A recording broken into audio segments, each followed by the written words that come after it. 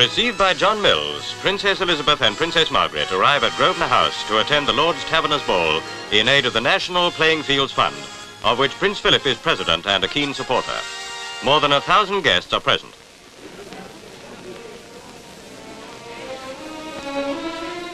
Seated with the princesses are Lord and Lady Mountbatten as the night's big attraction begins, an indoors cricket match.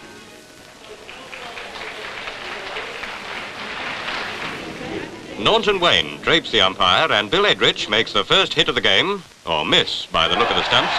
It's the Lord's Taverners, a cricketers' club, against the rest of the world, who seem to come chiefly from the stage and screen.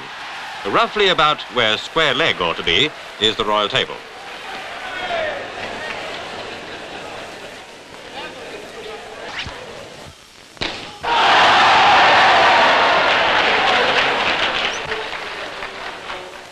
Nobody quite knows what the rules are, but Roger Livesey, now bowling, is in deadly form. He doesn't even have to hit the stumps.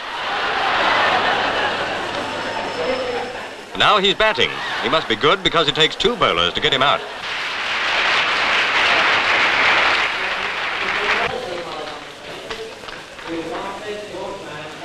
All square, enter Hare, the hope of his side. Oh, indubitably. Have a care there. That's the winning run. Now that lot's over, on with the dance.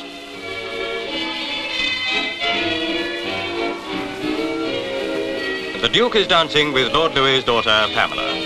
The National Playing Fields Fund aims to bring sport within the reach of all.